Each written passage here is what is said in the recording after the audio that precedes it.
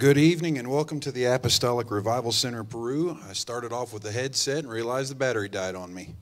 So I switched to a handheld pretty quick. But we're glad that you've joined us tonight, our Friday night Kingdom Conversation. And we, on Friday nights, currently are speaking from a fairly empty sanctuary. And we discuss a biblical topic that's relevant. Of course, every biblical topic is relevant, but this one particularly for this moment. So anyways, we're glad that you have joined us. We will be meeting in person tomorrow as we do every Saturday at 11 a.m. Eastern, and we would love to have you with us. I think last Saturday, the church has been here since 1958. So what is that, 63 years? We set our all-time regular weekend attendance record on a regular Saturday. Now that's not special events, that's just a regular weekend service. We had 241 here, and for small town Peru, Indiana, we're thankful for that. We really are. The Lord's gracious to us, and we are glad that you've joined us tonight. People always ask how they can give. We want to put up our giving links on there just in case you want to do that. No pressure whatsoever, but people always ask, so we just give it out ahead of time. You can go to our website, which is at the bottom of the screen, on your screen right now, which is revivalcenterperu.com, www.revivalcenterperu.com, and there's two giving links via PayPal or Cash App, and you can find us there by typing in those addresses above for PayPal and for Cash App, $ Chris Reed Ministries. So thank you to all of you who give and support and are a blessing to our ministry. And we pray that you will join us tomorrow in person. You are invited to be with us. We would love to have you. It's an exciting time. You probably noticed our stage right now is totally jacked up. And that's okay, though, because it's being jacked up for a reason. We're going to be having our drama depicting the life of Messiah here. I believe it's April 16th, 17th, and 18th. That's a Friday night at 7, Saturday at 11 a.m., and a Sunday at, is it 3 p.m. But also, in 2 weekends from tomorrow, we are having our Passover weekend / banquet. And so 2 weeks from tomorrow, which is the 27th, will be on that Saturday. So here's how a lot of people are doing. A lot of people are coming in from different areas, different states, different cities. They're coming in, reserving a motel, going to be here for the service on Saturday morning at 11 a.m. for the beginning of Passover weekend, and then the next day, Sunday, the 28th, we are having a meet and greet from 4 to 6, I'm sorry. 4 to 6, I'll get it right eventually. Trying to remember too many things. 4 to 6 p.m. on Sunday the 28th. And then shortly after that, we'll begin the banquet. I believe we've only sold 37 tickets. I just got 2 more purchases in the mail. Now listen, to the local congregation, we need tomorrow for you to give us, let us know that you're going to be there. And it is $30 a ticket, but it's worth it. It is going to be worth it. And we were just talking up here on the stage before we got started just about how so thankful, and we say this with all humility, but truly a thankful heart, God has protected the Ark of Peru. And I believe it's because we celebrate the feast days, particularly the Passover at this time of the year. And you know what's interesting? Last year we celebrated the Passover, and I think it was like in that 5 or 6 week period where we were doing parking lot services. We never stopped having church. But there were just a handful of weeks, I remember 4 or 5, where people were sitting out on the parking lot and hearing the gospel preached. But then all summer, all fall, all winter, we've been having church inside with literally visitors from everywhere.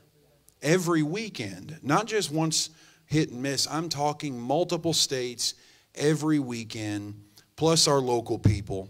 And I only know of 2 or 3, maybe 4 of our people that were even diagnosed with COVID. And I'm not saying that there's not more than that, but I only know of that.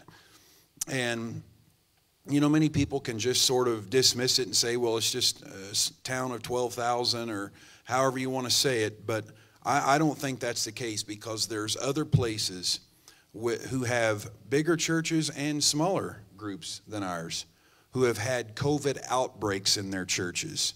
And my heart of compassion, my goodness, I cannot say enough how much compassion I have for them. But I do believe there is a special blessing for keeping the Passover. And you know, one of the things associated with the Passover, the Lord promised the children of Israel. He said that because they kept the Passover, that the afflictions that were coming upon the Egyptians would not overtake the children of God.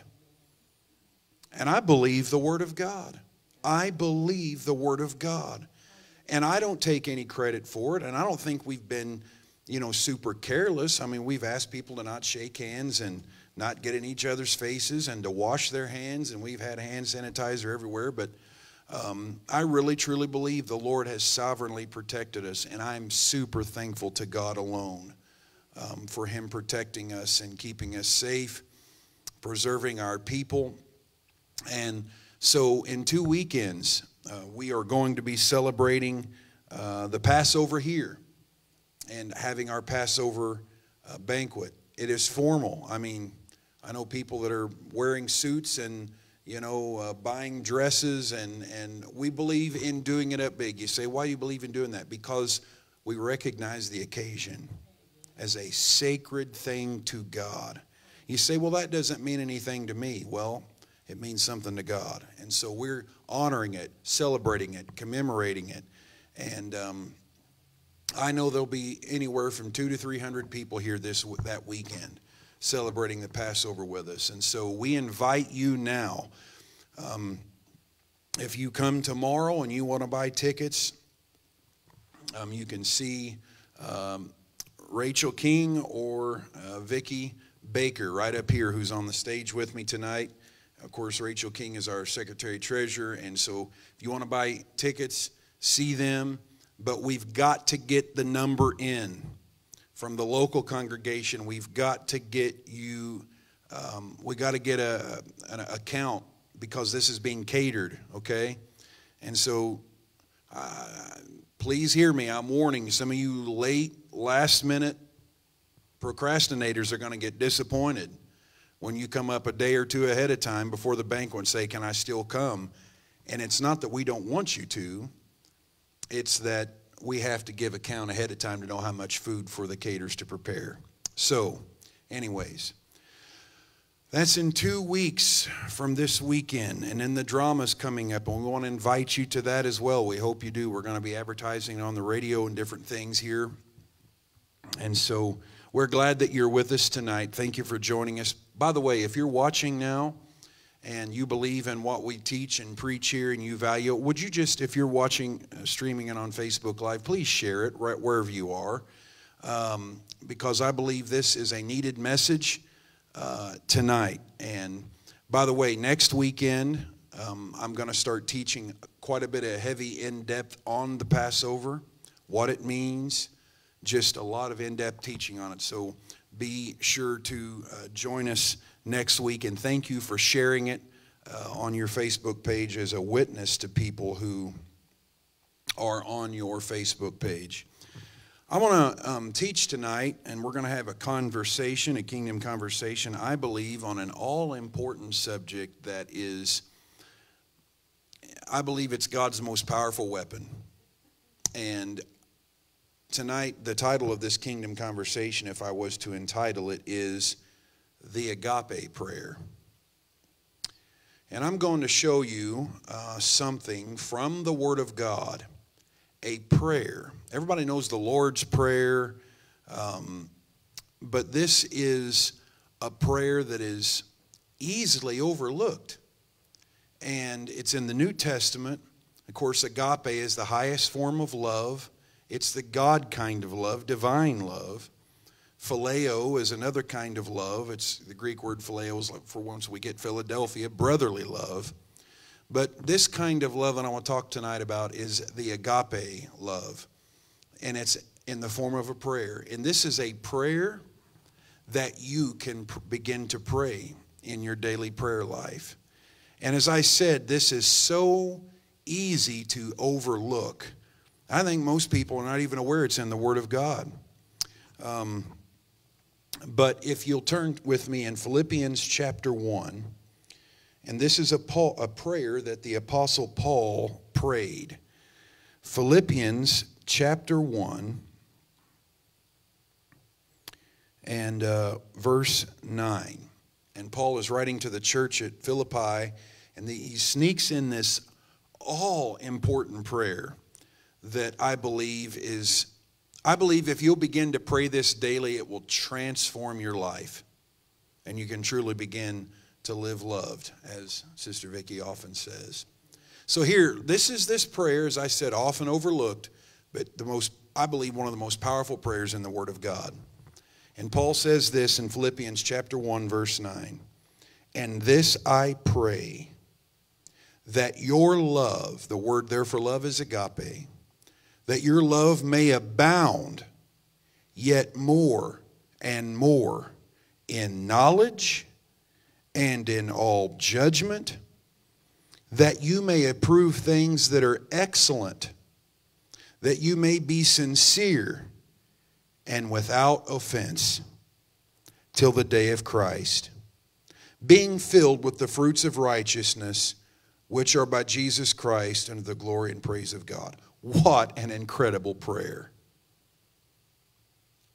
And I imagine most of you that are watching this perhaps didn't even think of that. Maybe you've read over it many times, but didn't realize the gravity of what you were reading. This was a prayer that the Apostle Paul prayed as he became perfected. Now, just for a few minutes here, and then we're going to actually begin to dissect the prayer and show you exactly what Paul was meaning. But when we talk about love, the liberals, when I say liberals, when they hear the word love, here's what they interpret. Anything and everything goes. No boundaries, no moral excellence, no clarity of right and wrong. But when ultra-conservatives hear the word love, they hear the word compromise. They think if you preach the love of God that, that's just going to give occasion to people to just live however they want. And they try to measure up the love of God and compare it to their current level of love maturity or maturity of love or understanding of love. So they're not impressed with it. They just say, turn the page and preach me something else. But this agape prayer, and I think some of you that are listening, I would take notes on this. If you got a pen and a paper, I'm going to begin to share with you some pretty profound things that I believe will transform your life. And here's where I'll start.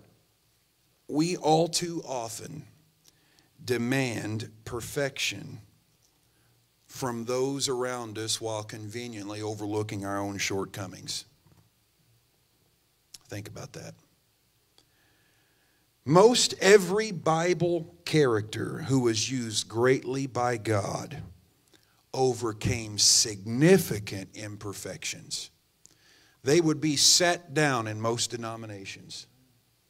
They would be disqualified in ministry by most denominations. Think about this for just a minute. Noah got drunk.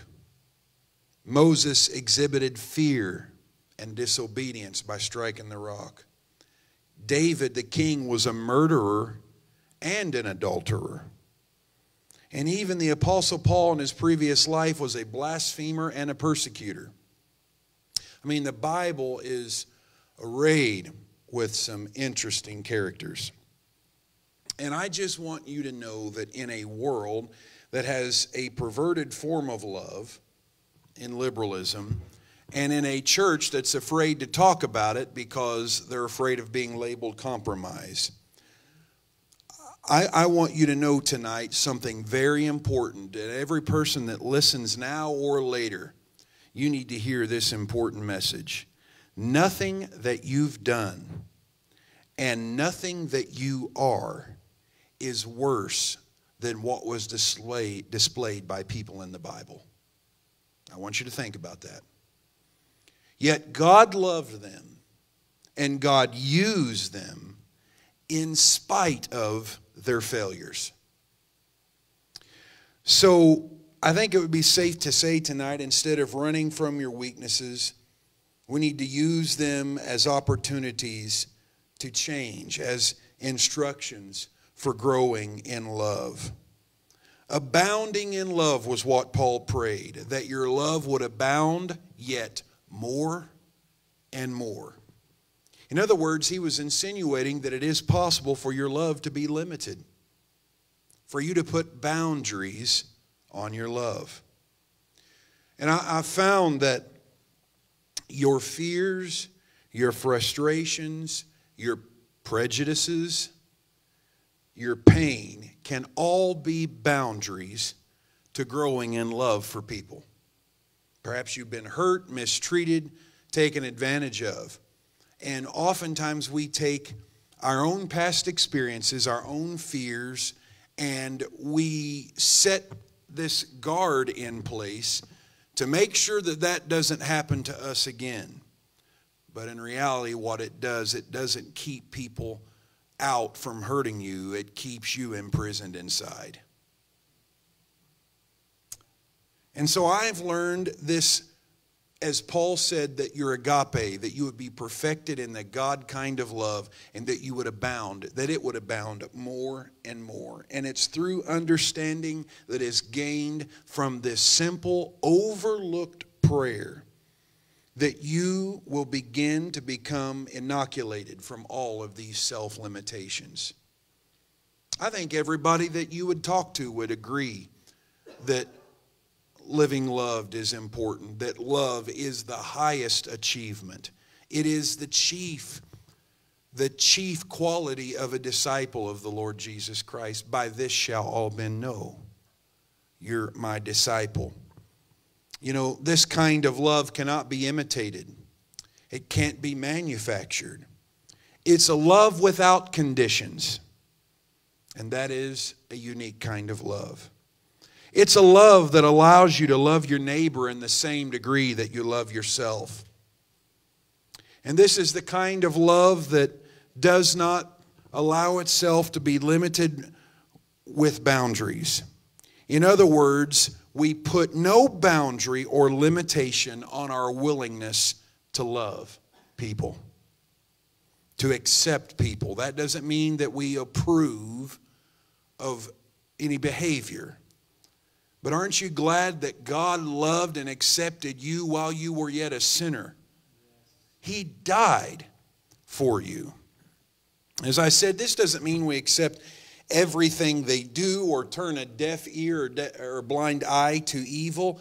But it does mean, however, that we do not allow their occupation, their social status, their ancestry, or their disagreeable attitude to be conditions for us to withhold love from them.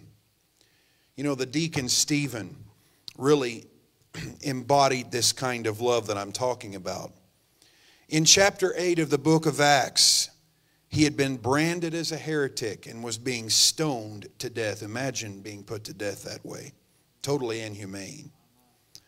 But those who had nothing but evil to say concerning him, he loved them. They reviled him. They cursed him. They falsely accused him. They stoned him. They murdered him. Yet in all of his physical pain and torment, his last words were to forgive those. Lay not this sin to their charge. was his final prayer. You know, most Christians, I hate to say, would be praying for God to avenge them. Lord, I can't help myself. I can't avenge those who have done me wrong. But you prove that I was right. You stand up for me, Lord.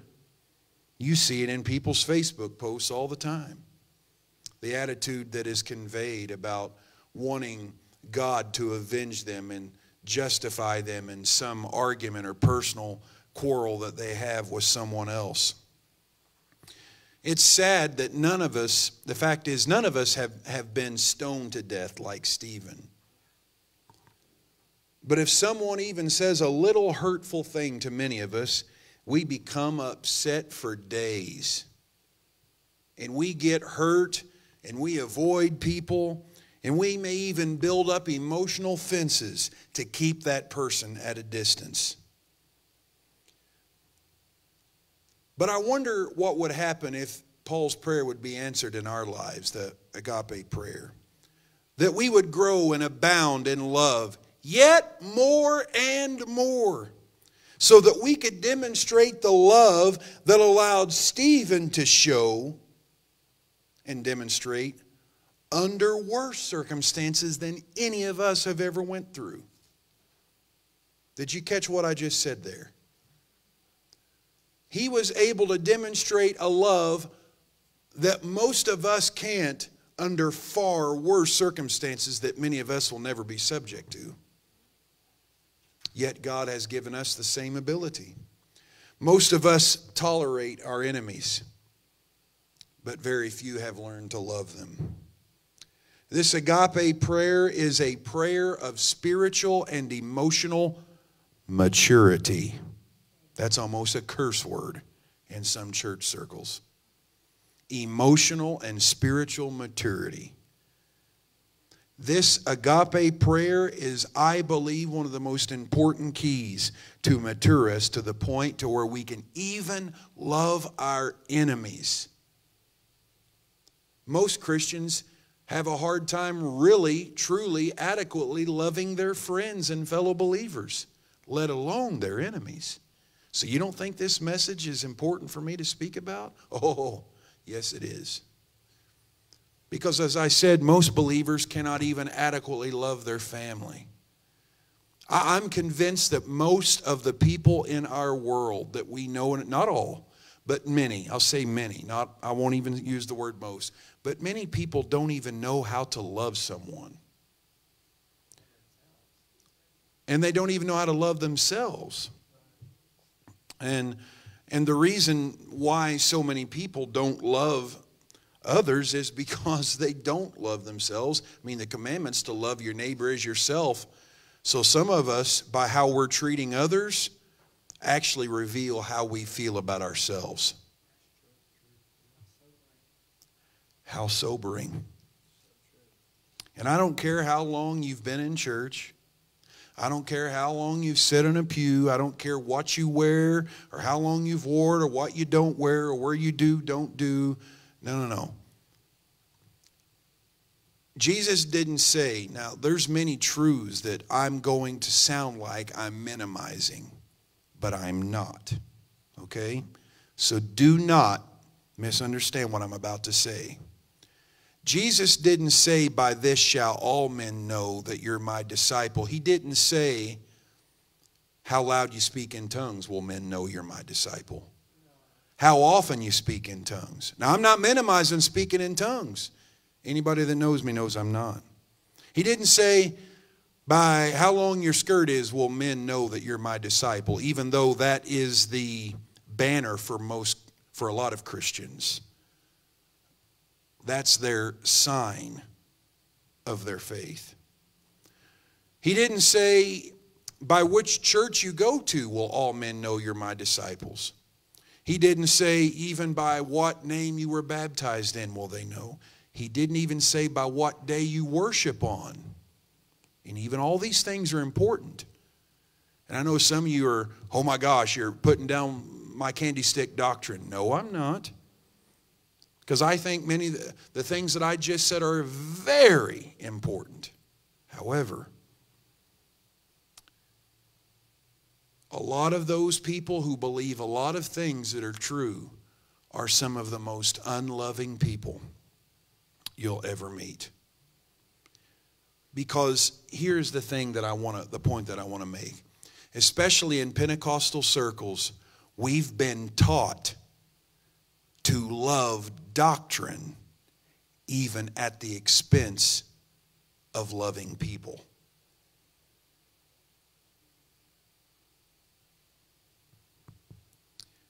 And I think that we have forgot that before you can win somebody to your belief, you got to win them to you.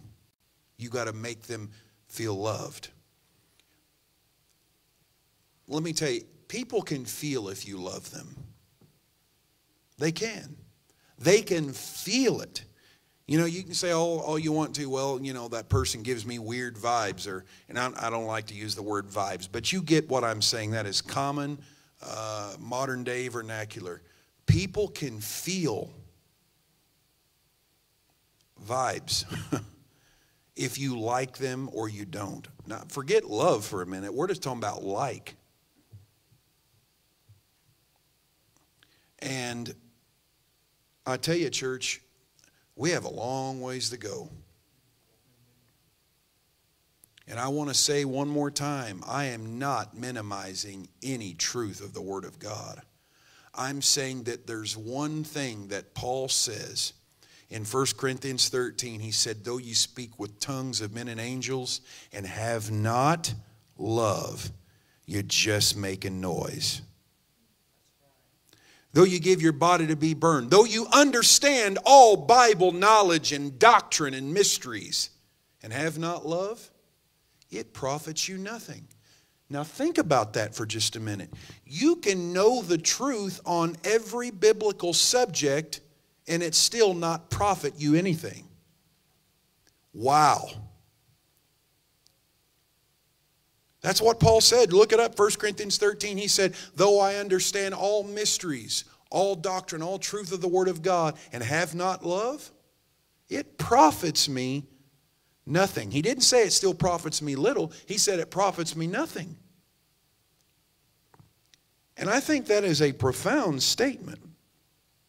You know, I'm convinced that the reason why we have an Apostle Paul writing to us tonight this prayer of love is because the first Christian that impacted him was Stephen.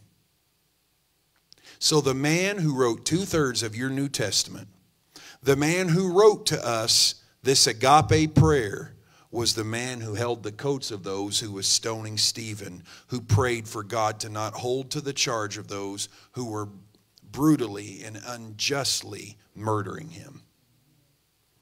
Don't you think that probably made an initial impact on Paul? He's the one that held the coats of them that were stoning this man that I'm talking about. And he gives to us this agape prayer. I'm convinced that this had an impact on Paul. You know why? Because in Acts chapter 8 was when Stephen was stoned. Chapter 9 was when Paul was converted. Think about that for just a minute. That's quite a statement. Undoubtedly, Stephen's love for his accusers, including Paul, demonstrated a godly love that Paul, in all of his religious upbringing, all of his Torah knowledge, had not experienced. Abounding love. Remember what the prayer was? Keep up verse 9 if you would back there, Crystal, please. And she does such a good job back there every week, and her and the whole family back there on the media booth. But look at verse 9, Philippians 1 and 9. And this I pray, that your love may abound yet more and more. Did you catch this now? That is so profound. That your love may abound yet more and more. Abounding love. Say that with me. Abounding love. We got to understand what it is and what it is not. Okay? Abounding love is not an acceptance of evil or a compromise of truth. It's not an acceptance of wrong actions on the parts of others, but rather it is an open-heartedness toward everyone and a refusal to reject or hate someone else based on any differences. You may not agree with their lifestyle, their actions, but you realize that every person, no matter how seriously depraved they may be, they still possess human dignity because their life originated in God. They may not know it yet, but you do. Okay? And so we recognize every human being has human dignity and infinitesimal value and worth. But you know why our love has boundaries and it doesn't abound yet more and more? Is because we judge people's worth oftentimes by how they make us feel. I want you to let that soak in.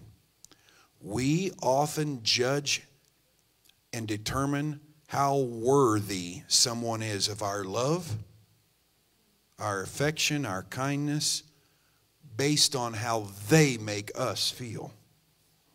And people that we fear or those who are disagreeable, we love less. Let me say that again. People that we fear or those who are disagreeable with us, we love less than those who bring acceptance and encouragement and validation to us. When we have conditional love, we're always trying to decide whom we're willing to love or who deserves it, and whom we are willing to overlook as not being worthy of our attention. We pick and choose.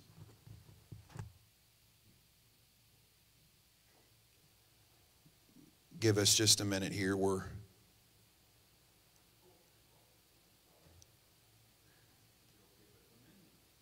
We pick and choose among people who meet our conditions as being acceptable to love. My response in loving is conditioned upon my attitudes, my preconceptions, and my prejudices. This is why the use of labeling of individuals and groups to build boundaries is actually contrary to agape. You know, we label people so that we can justify keeping our fence up to them. We want to label people. People are unique. I have found this to be the case. People are individuals. That means they have individuality.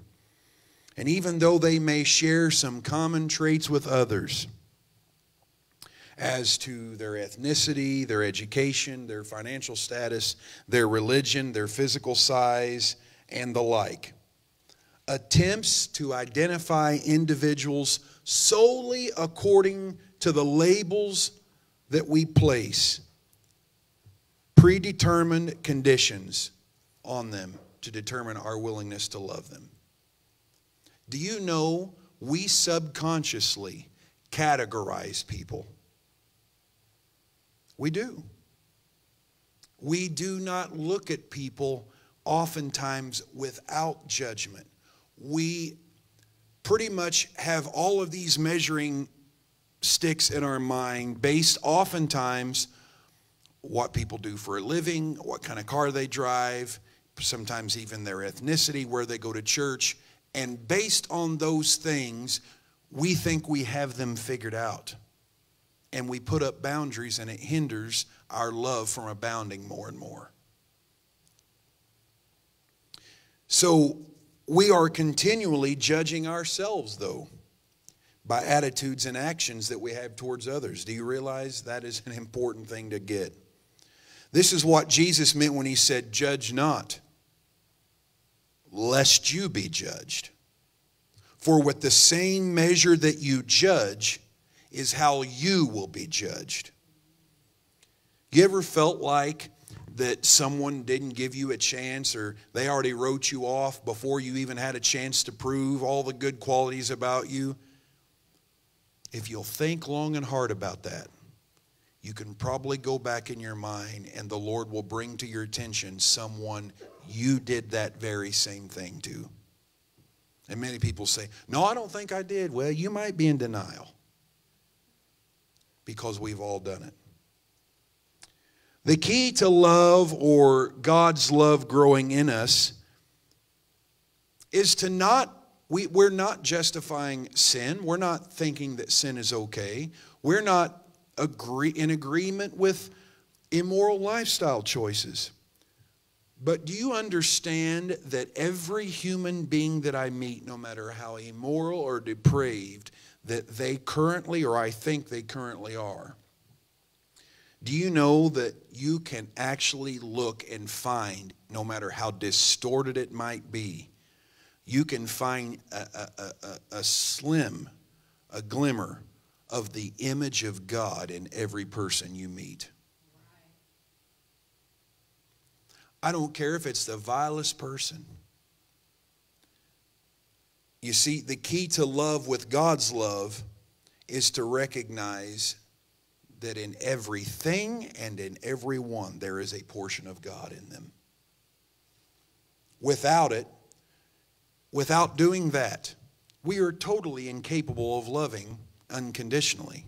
And we are totally incapable of allowing our love to abound more and more. So, abounding love is able to look beyond circumstances, to love beyond what would normally turn into disappointment. It allows you to love beyond your anger and submit your rights to the test of love. What does that mean, submit your rights to the test of love? When you justify a boundary to put people out or not allow them in by saying things, I have a right to feel that way. I feel infringed upon. And that is what cancels your love. Then your love is not abounding, it's regressing. We always talk about how God so loved the world. But I'm not sure we always, we glorify that concept. But is it reproduced through our actions in our relationships with everyone we meet?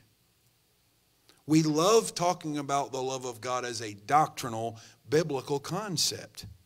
But we categorize and label based upon appearances and what we've heard of other people. And we do it so often subconsciously that actually we have to actually start learning to think about what we're thinking about. Because if you don't, your thoughts will just be uncontrollable. And that's why the scripture says to take every thought captive to the obedience of Christ. So when we talk about this, and there's so much more I could say, but I want to hurry on and get through the main points of this prayer. Paul says in verse 9, and this I pray, that your love may abound yet more and more in knowledge. In knowledge and in all judgment. Now, when we talk about abounding love, he says that your love may abound yet more and more in knowledge. What does that mean? I'm glad you asked. You see, the knowledge spoken of by the Apostle Paul's prayer is a knowledge of God. That your love may abound yet more and more in knowledge. In other words, he's saying the only way that your love can abound and not have boundaries put up towards other people and label and categorize and cut people out of your life, the only way you can do that is have an increased knowledge of God. Now, this knowledge is the opposite of the knowledge of good and evil that Adam and Eve partook of to get us all in this mess. The knowledge of good and evil had to be present to humankind to give them the ability to choose between a carnal nature or a spiritual nature. You ever looked at the Bible and you thought, man, we could have avoided this whole mess if God just wouldn't have put that one forbidden tree in the garden? I mean, I've had people ask me that question. Wouldn't it have just been better if God would have not put the one tree in the garden that He said that you're not to eat from? Wouldn't it have saved us all from a bunch of pain and sorrow and suffering and sickness? Yeah, it would have. But God did not create man to be a pre-programmed robot. What is love if there's not a choice involved? What would it even mean to love God if there wasn't something else you could choose instead? And man chose something else instead. And the consequences came about. And many still are blaming and bitter at God for those consequences. Evil and crime and sin and murder and, rape and child trafficking, all these terrible things in the world. But God said, the day you eat of this fruit, you shall surely die. It's not that God is okaying every murder or every child that's molested. He's not okaying that. Or every child that's going hungry in Africa. He's not okaying that. It's kind of like this. The law of gravity says, what goes up must come down. Now, the way you test that is you walk out to the edge of a cliff and you see about a 60-foot drop off. Now, you can be told the law of gravity. You can be told over and over, this is what's going to happen if you drop off, if you step off. So don't do it, whatever you do. There's always somebody that's going to do it. It's just within human nature to do what's forbidden, right? We're driven by not the concept of, I'm not going to let anybody tell me what I can and can't do. Especially Americans, that's kind of in our nature. And so, no matter what consequences are involved in that, if you're told you step out over that cliff, you're going to fall, can you walk out, step over the cliff, drop 60 feet, break your neck, and blame God? And be bitter at God? Of course you can't. But people do it every day. I mean, the label warnings on alcohol can cause liver damage. They drank till there's holes through their liver and then blame God for their suffering. I mean, think about it. They're laying on a hospital bed dying, and I'm not making fun, or certainly I'm not making light. I have family that have been through this very thing. Holes in their liver, or whatever the case may be, and they're laying there bitter thinking, well, if God was real, He wouldn't have allowed this to happen to me. What you're saying is you wish God would have made you a robot instead of giving you choice. You would have never have married your spouse if you thought they were forced to. It's because they chose you when they could have chose anyone else. But they didn't. They chose you. And that's what makes it love. Well, that's why God put the tree in the garden. Because He wanted a relationship with man that chose Him, not was forced to live for Him. So, as you pray this prayer, Philippians 1:9, that your love may, and I pray that your love may abound more and more in knowledge. When you pray that prayer, God will begin to use the knowledge you already possess about a number of things to bring forth spiritual knowledge. As you seek to know Him, He converts your natural knowledge into spiritual knowledge. And everything we see in the positives and the negatives, everything is in opposition to something else. You realize that? Everything is. The Democrats are against the Republicans. The Republicans are against the Democrats. Why? So that you make a choice. The Bible tells us God created the light and the darkness. He created the good and the evil. Choice is involved because of that. A culture that pursues knowledge about the natural world, separate from a knowledge of God, they will advance technologically, but will always regress spiritually. This is what's happened to America. We've pursued more and more and more knowledge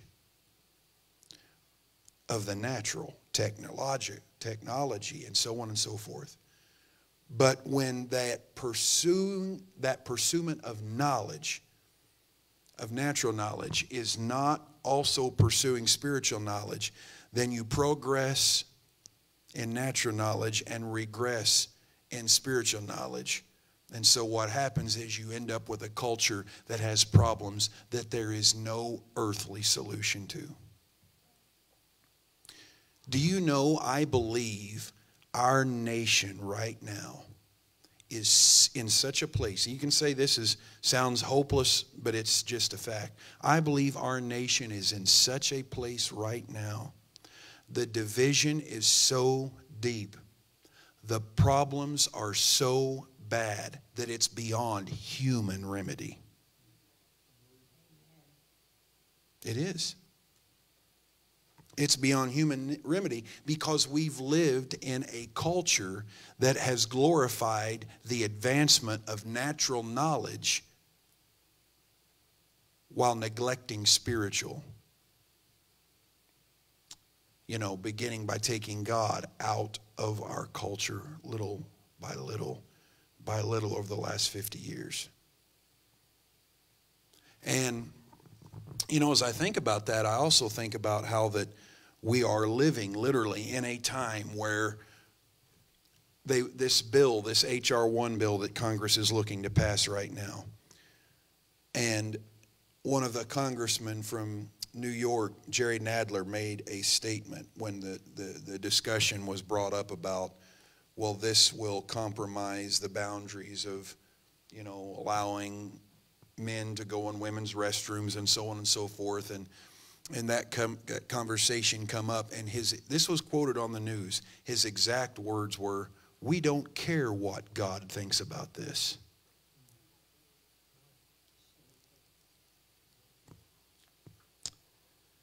So the knowledge that most people seek is anchored in a quest to attain what is commonly called happiness.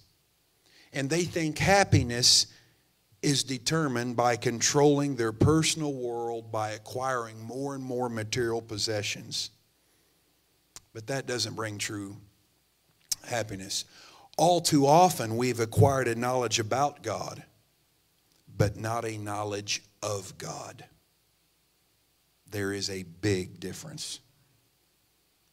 For love to grow, we need a greater knowledge of God. When you begin to pray, say things like, "that my love would abound in knowledge," you're activating a spiritual force that will lead you to your divine image and destiny. When you begin to access divine knowledge about who you are, who you're created to be, what is unique about you in the eyes of God, when you discover this, you begin to understand why you act the way you do, why you're programmed the way you are, why you acquire an ability to bring forth personal transformation. And this knowledge of God, or this awareness, will help you understand you're not a cosmic accident, but you're a divine happening. When you ask that our love may grow in knowledge, what you're saying is Lord, help me to figure out why I think the way I do. Give me that knowledge. What makes me tick? What makes me to respond to people the way I respond to people? The next thing he says, that your love may abound more and more in knowledge and in all judgment. That word judgment there could also be translated discernment. Discernment or judgment is simply the ability to make a proper decision between two things. When we make judgments, we make a decision to do something or to not do it, to accept something or to reject something, to do good or to do evil, to help or withhold help, to love or hold back love, to seek our divine connection with God, or just to remain as we are. Judgment allows us, as we grow in love, and as we grow in that love, and it's connected to a knowledge of God and who we are in God, it also, love affects our judgment. Love, abounding agape, does not just affect our knowledge, it affects how we judge.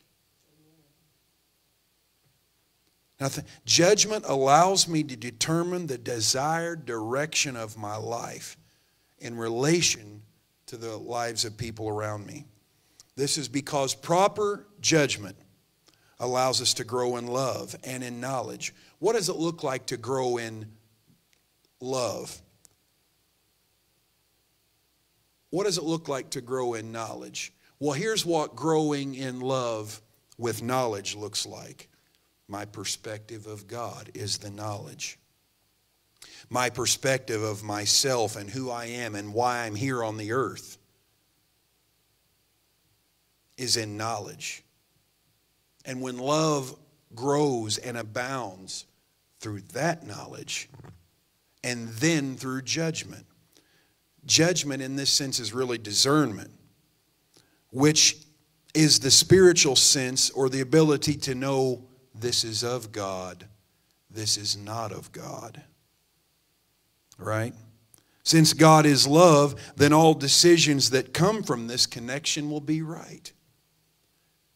Perhaps you've listened to a minister before, and when you heard him preach, something within you says, that is right.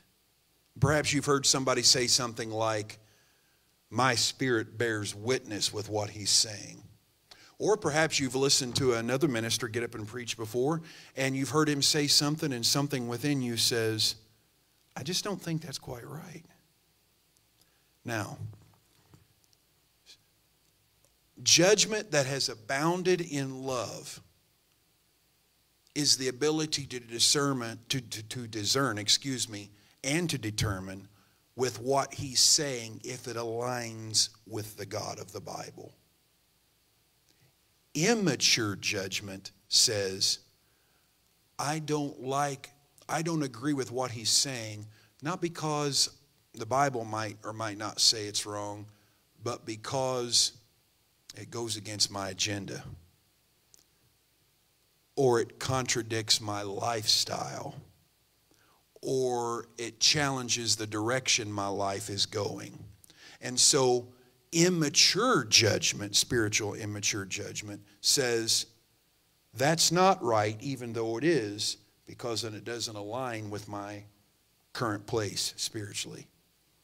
Mature judgment, perfected by love, says what he's saying may hurt and challenge me, but I know it's right. Do you see the difference?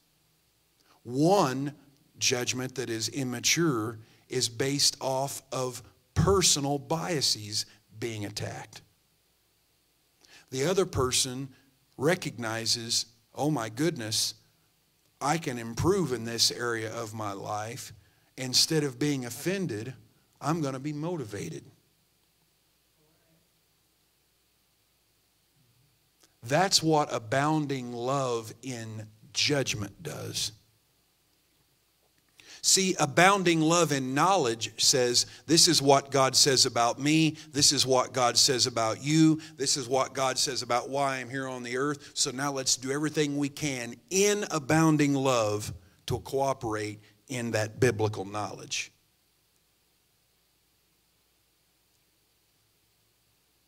Abounding love in judgment says, this is of God, not because of my personal bias, or how about this one? You meet someone new in the church and something within you says, I don't know what it is about them, but I don't like them. They kind of rub me the wrong way. Is it because of something they believe? Is it because of a personality defect in them? Or is it your own insecurities are being challenged? Maybe their gifting, their talent, their anointing might lead to you thinking there's competition. That's a falsehood, but I'm just saying that judgment that is a result. You know, you hear the verse quoted, judge not lest you be judged. That's true.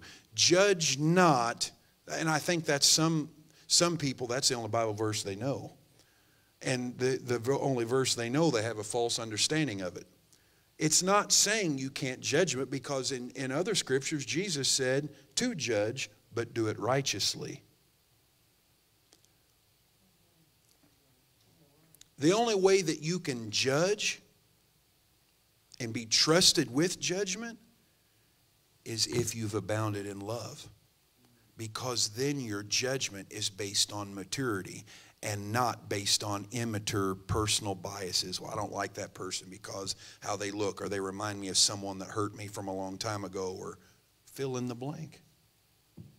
I mean, you don't think this is literally life every day. So our love has to affect our knowledge. Our love has to affect our judgment. And then he doesn't say that, doesn't stop there. Verse 10, he says, that you may approve things that are excellent. What is excellence? Whether you are developing a manned flight to Mars, or you're preparing to win an athletic contest, or you're cleaning the house, or trying to solve world hunger, or developing a better pencil, or cooking your next meal, or seeking to grow into maturity, to grow in your gifts, to grow in your calling, to attain your destiny, to communicate better. A desire to do all of the above in the spirit of excellence is what determines and characterizes the outcome. Something changed in our world. I don't know when what happened. I'm not blaming any one person or any people group for it happening.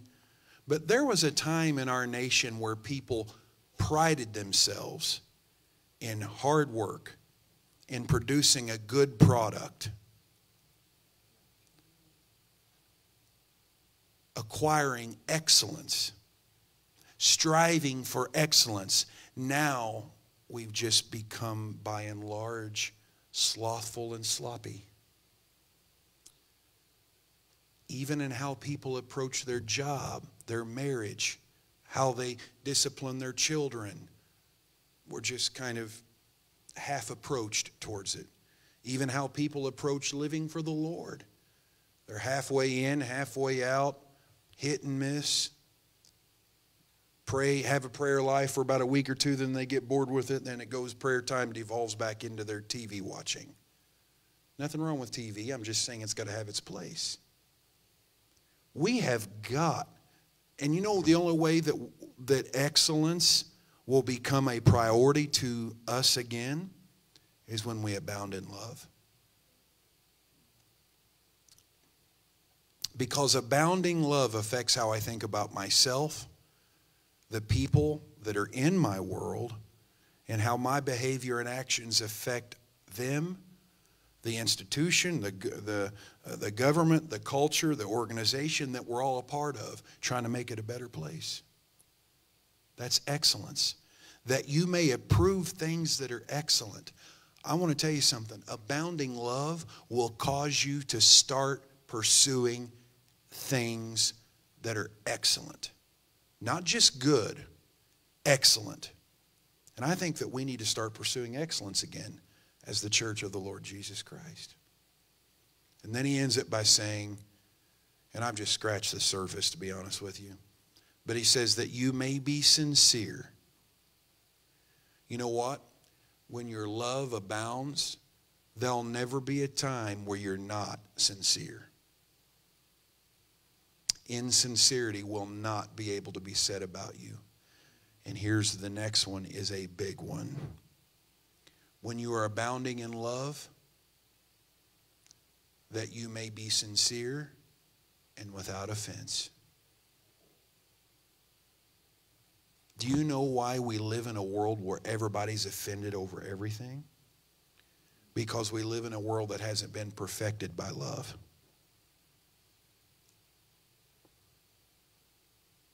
offense. People are offended now. Seriously, I'm not just making this up. If you've watched the news, you know, people are offended by Dr. Seuss now. That offends me. What's the other thing that come up here recently that, yeah, Mr. Potato Head. I mean, if you would have told me 10 years ago that this would be an argument in our culture, I would think you were nuts. I mean, people have become hyperly sensitive. Yeah, even the Muppets. Everything has a secret message or meaning that's to attack some person or some people group. And it's because, I'll say it this way.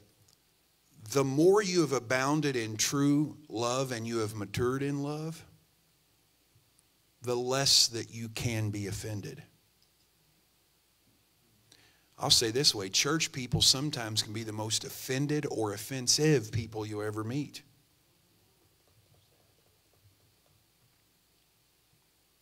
You ever met church folks that get offended? Hang around for a while. I mean, the style of music, the volume of the music, the temperature in the church. I mean, you would not believe. But you know, when you have abounded in love, if someone looks at you the wrong way or doesn't shake your hand, you're so secure in who you are that one person's actions or words doesn't ruin your day.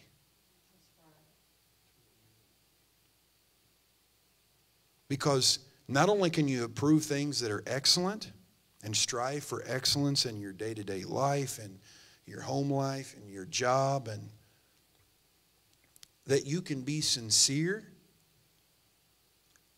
and without offense. I choose to be offended. Now you might say, you know the real reason why, what the root of offense is? If you've ever been offended at someone or something, it's because you genuinely believed that whoever did the offending did not, whatever they said or did, you believed that they didn't do it with your true worth and value in mind. That's why you were offended. But what happens when you abound in love? When you abound in love, you can love someone even in their place of immaturity. And even when their immaturity means they don't value you to the degree they should, it doesn't affect you. You're not insecure. And you don't put up fences. Your love isn't regressing, it's abounding. In other words, I'm not, because they've offended me, they said hurtful things, I'm not going to put up a fence. I'm not going to put up a boundary. I'm not going to stop being nice to them. They may snub me, turn their nose at me, but I'm going to be nice to them anyways. Because I'm abounding in love, and that's my prayer. I think we ought to start praying this prayer. And this I pray. And make it personal in the first person. And this I pray, verse 9, that my love may abound yet more and more in knowledge and in all judgment, that I may approve things that are excellent, that I may be sincere and without offense till the day of Christ. The Agape prayer. And as you abound in love, it helps you to have proper and mature judgment, proper and mature knowledge, pursuing excellence in your life, and living a life free of offense. Isn't that the life that is easy to maintain your joy? People that can't maintain joy have not abounded yet. The agape prayer has not been answered in their life. Wow. And I could just go on, but I'll go ahead and start, and I'll have Brother Rick go ahead and comment first. You know, one of the things I was thinking about when it comes to that verse that says, where am I at here? he says that you may approve the things that are excellent, that you may be sincere and without offense. That really jumped out at me, that I see so many people, they are very sincere, but they can be completely wrong. You know, in the scriptures, the tax collectors were very sincere in what they were doing, but they were wrong and they needed repentance. But then you have the religious leaders who were without offense. They followed the letter of the law, but they lacked a real, genuine love for people. They lost sight of that. And so as we sometimes do, we come to a level of love that we think we've arrived, and we stop. But this scripture, this passage it's a growing thing, abound more and more. It's a thing that we never should come to a point where we're satisfied with our level of loving God and loving people. You can't love people, love God, and treat people. You can't do that. People say, oh, I love Jesus, and they're the meanest. They hurt people. They say bad things about people. Excuse me. And I say, how can you love God when you treat people that way? So we have to come to a point where we just say, God, I want to grow in my love for you. We can pat ourselves on the back a lot of times. Look what I've accomplished. I'm doing good. You see, every time I've ever got to that point in my life, the Lord will bring somebody into my life that will challenge that. You know, he'll challenge me with that. It's like, I thought I had this. God said, no. Because you see, God knows our hearts. We can be surface people. We're surface people. We don't like to get deep. God's a God that knows our hearts. And we like to put on the mask. We like to put a little cover up and say, I'm doing good. God said, no, you're not doing near as good as you think you are. So we have to realize that this is a growing process, that God wants us to take us deeper. Never get to the point where we're satisfied with where we're at. You're right. It's got to be hunger. There's a hunger there that is lacking in a lot of people's lives. We come to a spiritual level and say, I'm content to live right here. And they miss so much more of what God wants to do, to abound more and more. Oh, wow. That's an amazing thing. If we just say, God, I want to grow deeper in you. I want more of you. You know, I think sometimes I get to a point where I think I'm really walking deep with the Lord. And I realize he shows me something and I'm going, I'm not even scratching the surface. He's got so much more for me. So don't ever come to a point where you're satisfied at your level of love, your level of spirituality. Never get to a point where you're satisfied. Satisfaction is the greatest hindrance to growth that I know. And religion teaches that. Religion says, you're good enough. You're doing all right. No, people aren't our judge. God is our judge. And so he's challenging us to go deeper.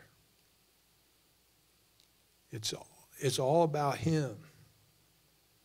His love is so much deeper. Like Chris was saying, we get easily offended. What if Jesus operated the way you and I love? Think about it. Where would we be if we loved, if Jesus loved as we love? I don't even like the thoughts of that. Man. Love him with all your heart. You know, David prayed and he said, search my heart, O God, and see if there be any wicked way in me, anything that offends, anything that is holding me back from knowing you more. That's got to be our prayer. When we pray this prayer, this agape prayer, it's going to transform our lives, and it'll cause us to think differently. Like Chris said, it's time for us to think differently. We got to stop thinking with this and start thinking with our heart, saying, God, show me, teach me, more of you, less of me. That'd make a good song. More of you and less of me. Well, the scripture says, if you can't love your brother whom you have seen, how can you love God whom you've not? The 10 Commandments, which are so important, the first 4 are about loving God. The last 6 are about loving your neighbor. Have no other gods before me. No graven images. Don't take his name in vain. Remember the Sabbath day. That's love the Lord your God with all your heart. But thou shalt not steal. Thou shalt not commit adultery. Thou shalt not covet. Thou shalt not bear false witness. That's how we love others, or don't love them. And I think that's the point of this prayer, is we talk about how God's love has no measure. Well, unfortunately, ours does.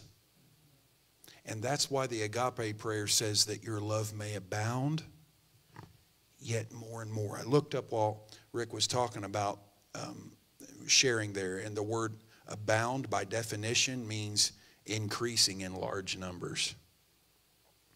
And I think what Paul was saying there is this prayer causes our love to be stretched, to not put limitations on people, to not categorize people, to not, because you see, when you're immature in love, then you won't pursue a knowledge of God and what he says about you and your purpose and see God's purpose in others. You'll want to know the recent knowledge or gossip about someone else. You know, whether it's online or in person. So abounding love causes you to say, I don't want to know what they've done wrong. I want to pursue God and all the ways of God, because he's perfect and his love has no boundaries. Mine does, and I want mine to abound. And when your love is abound, not only will your knowledge be right, but your judgment can be trusted. Seriously. The last thing you'll ever want to do is go to a person who is immature in love and ask them to pass judgment on a situation. Because they'll always side with the people that make them feel good.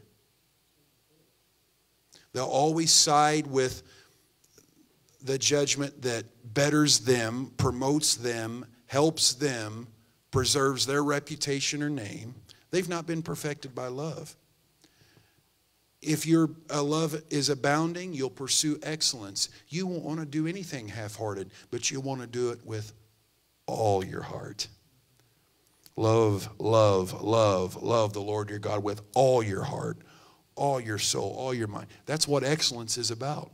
And your neighbor, too. That's what excellence does. It doesn't allow for sloppiness or half-heartedness or half-trying or half-committed or half-on fire or half-time, part-time. Excellence. And then that excellence says, I don't have to be offended.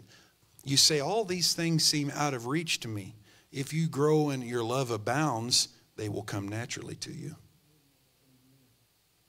Abounding love, that's what it looks like. You have healthy judgment.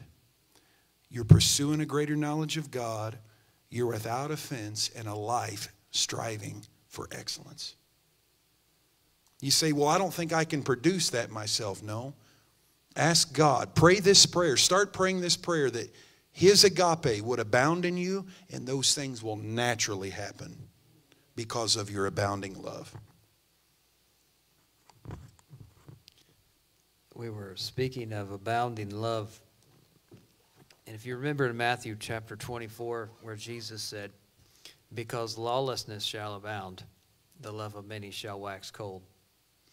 That's a good picture of what's going on in our world today. Is iniquity or lawlessness is abounding, and it's causing love to wax cold. So we have a choice in the matter. What is in 1 John? John said that if you fear, you are not made perfect in love.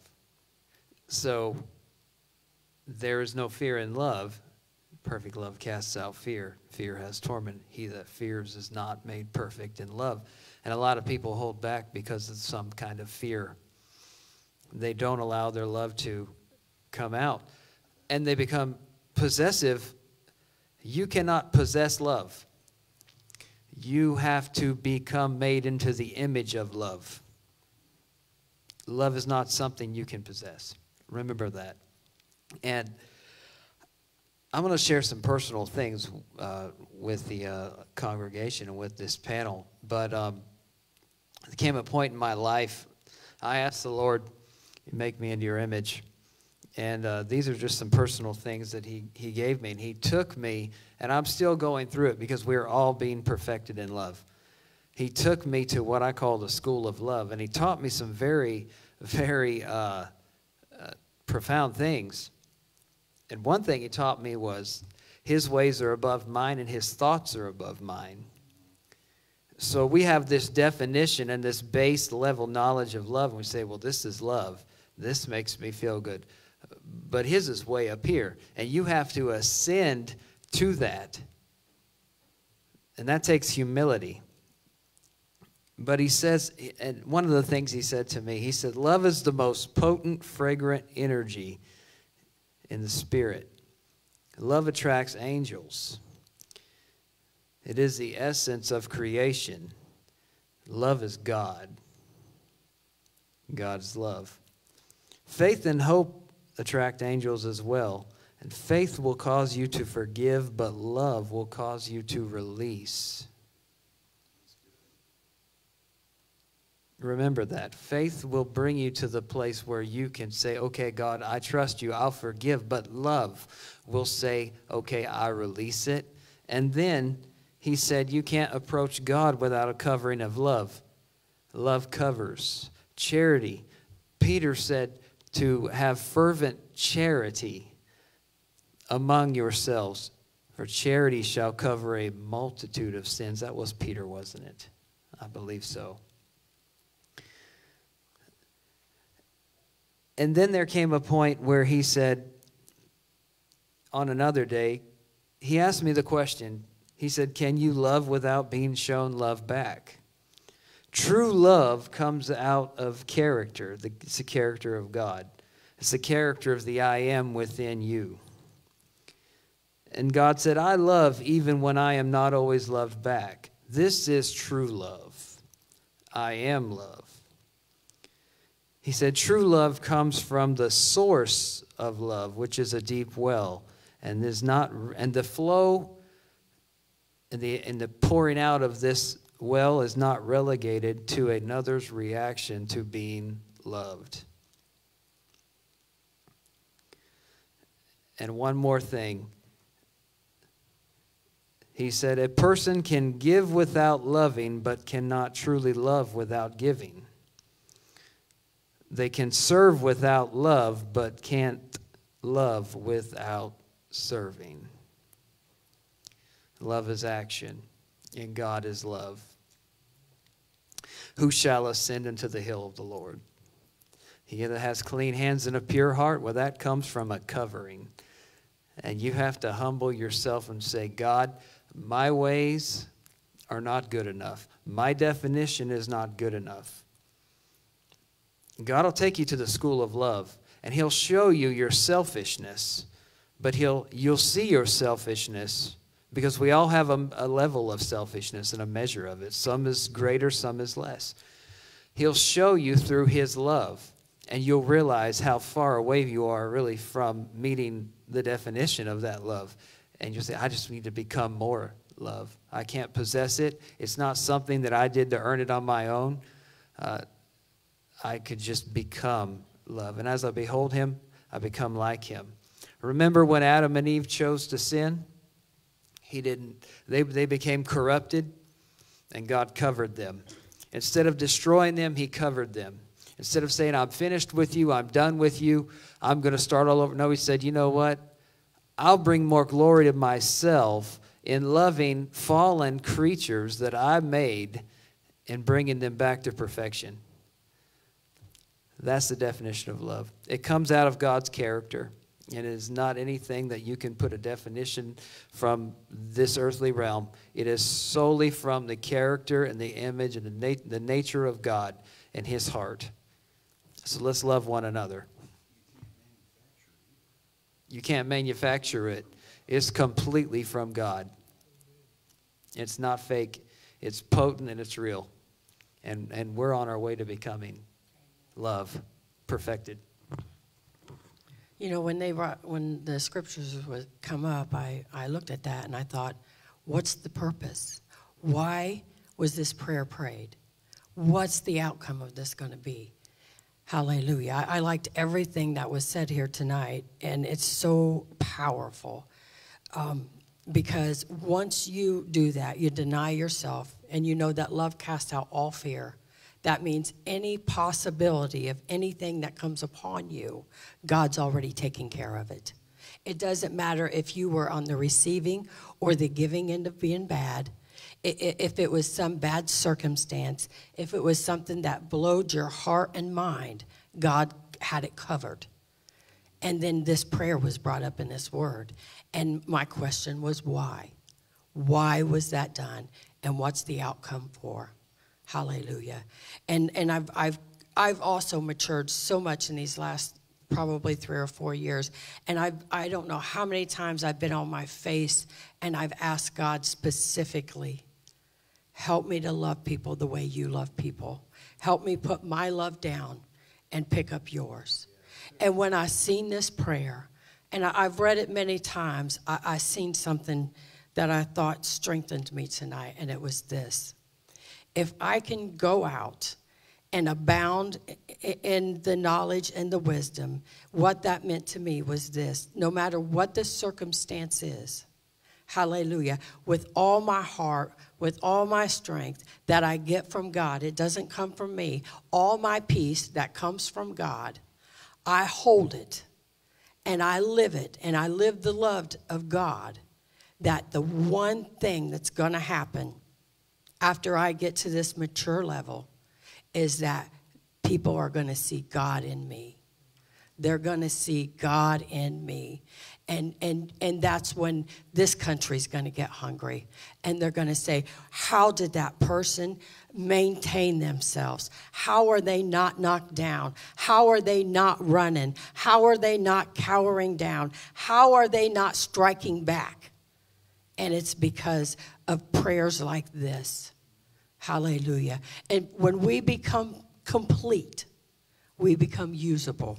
We become a vessel that's reckoned to be messed with. Because no matter how big the storm is, we can get right in the middle of it, and the peace is already there.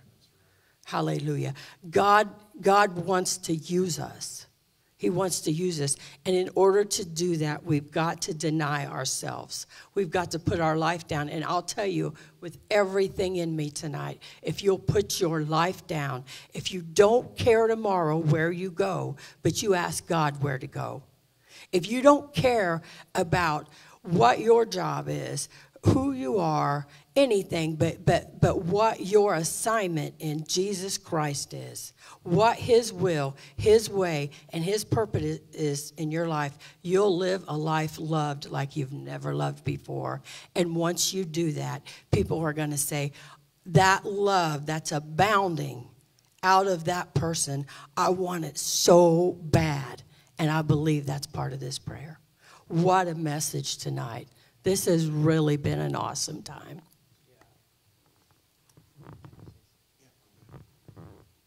One thing I mentioned, I said love attracts angels. And a lot of people are interested in the miraculous. They're interested in the supernatural. And God is, like you said at one point, naturally supernatural. It's a good message. Y'all should look at that one up, read it, listen to it. But if angels inhabit God's presence in heaven, and God is love, why wouldn't they be? You think they're going to be attracted to someone who doesn't show love, who doesn't abound in love? It's not going to happen, because they're attracted to godly things. They desire to look into the things that we're given, but they don't just hang around when people are living in iniquity, selfishness. And you want to attract angels and the supernatural in your life, you start loving God and then loving people.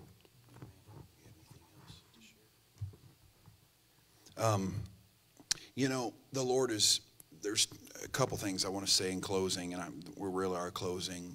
Sister Vicki, your posts that so many of the time end with the phrase, living loved. And I know people have probably seen that in her posts.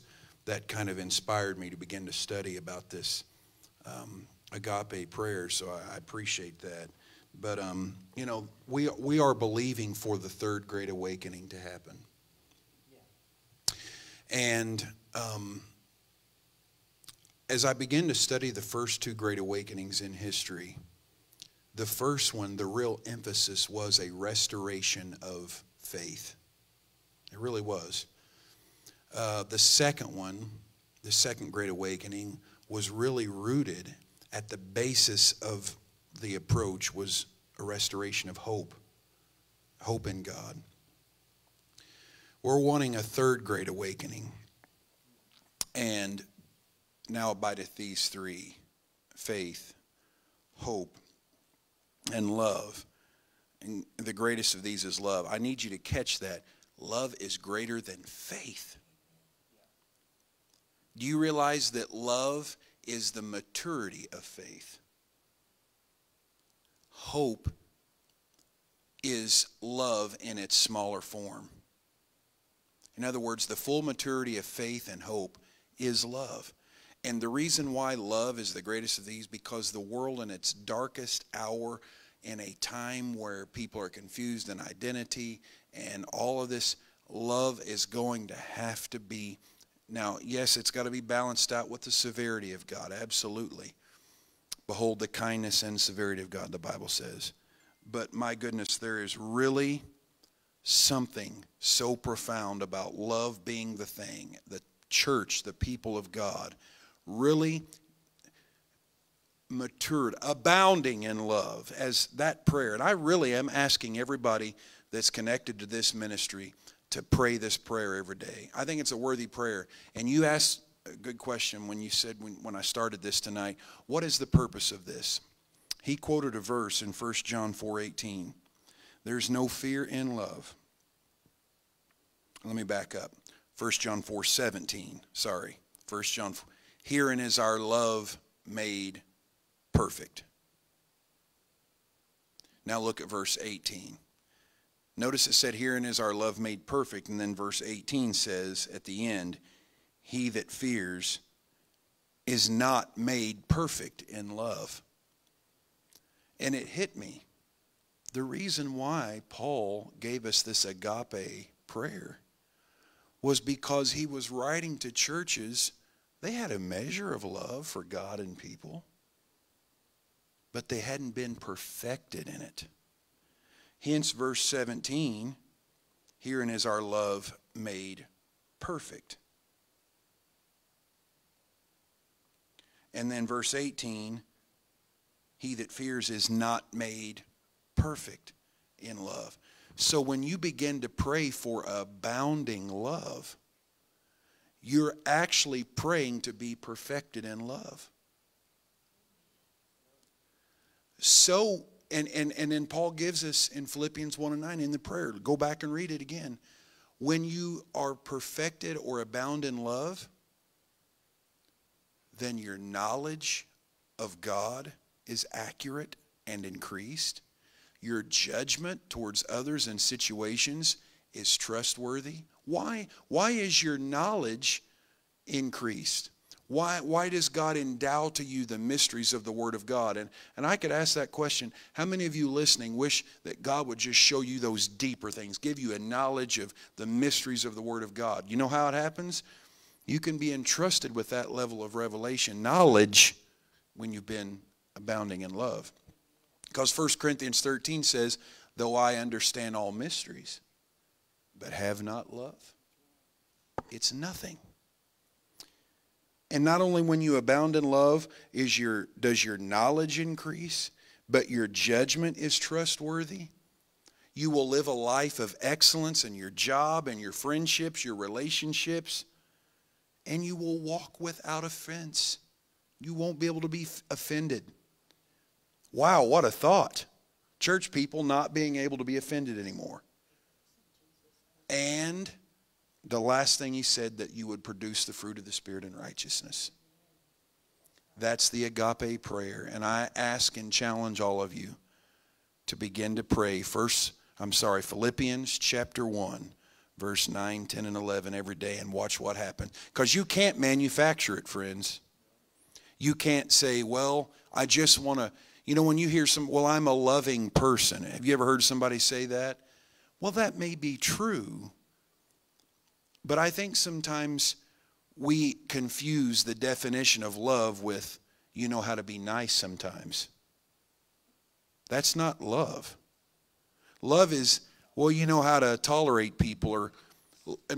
Love is not even, I can be sympathetic. Those can be fruits of love, but that isn't love. And many times when people say I'm a loving person, they're just saying I can be nice or I can be kind, and I hope people recognize that in me. That's not necessarily love. I don't think many people even know what real love is. I don't even think most people know how to love people. They don't know how to be in a loving relationship. They don't know how, because you can't love without God, because love isn't just an attribute of God. God is love. Not your perspective of God. You say, well, the God I've heard about and read about, he sure doesn't seem loving. I didn't talk about your perspective of him, because your perspective can be limited in your bias or experience in the past. About the true and living God is love by nature. And as you abound in him and you grow and abound in love, then you can be entrusted with more spiritual knowledge, spiritual authority, judgment, excellence, fruitfulness, and living a life without offense. The agape prayer. We hope you'll join us tomorrow in person at 11 a.m. God bless you for tuning in tonight. We will upload this to our YouTube channel. God bless you and good night.